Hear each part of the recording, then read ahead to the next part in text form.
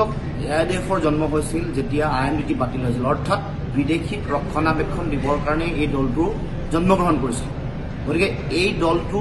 অবৈধ বিদেশীৰ ৰক্ষক আৰু সেই কাৰণে আজি এনেকুৱা ধৰণৰ সাম্প্ৰদায়িক মন্তব্য আগবঢ়াইছে আমিনুল ইছলামে কাৰণ এই গোটেই কথাটোৰ লগত কিছু বিষয় জড়িত হৈ আছে যেতিয়া অসম চুক্তিৰ 6 নম্বৰ দফাৰ চূড়ান্ত প্ৰতিবেদন প্ৰস্তুত হ'ল এই প্ৰতিবেদন যেতিয়া কেন্দ্ৰীয় গৃহমন্ত্ৰীৰ ওচৰত দিবলৈ উঠি পৰি লাগিল সেই সময়তে এই মন্তব্য আগবঢ়াইছে তাৰ লগে লগে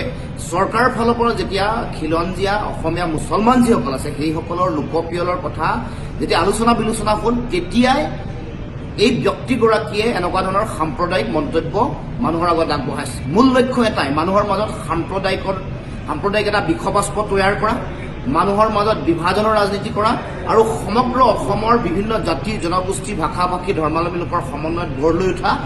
অসমৰ জাতি গঠন প্ৰক্ৰিয়াত পুনৰবাৰ সাম্প্ৰদায়িক ৰহণহানি এটো ভাঙি দিয়া গতিকে এই লক্ষ্য লৈ সাম্প্ৰদায়িক দৃষ্টিভংগীৰে আমিনুল ইছলামে এই মন্তব্য আগবঢ়াইছে গতিকে অসমৰ সমাজ জীৱনত এনেকুৱা ধৰণৰ ভাঙোন্মুখী যিবোৰ চিন্তা এনেকুৱা সাম্প্ৰদায়িক ৰহণ নাহানিবৰ কাৰণে তেখেতৰ প্ৰতি আমি সক্ৰিয়নি জনাইছো আৰু ক'ব খুজিছো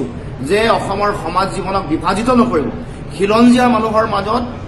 এই সাম্প্ৰদায়িক ৰহণহানি হিন্দু মুছলমানৰ ৰাজনীতি কোনো কাৰণতে হ'বলৈ দিয়া নহ'ব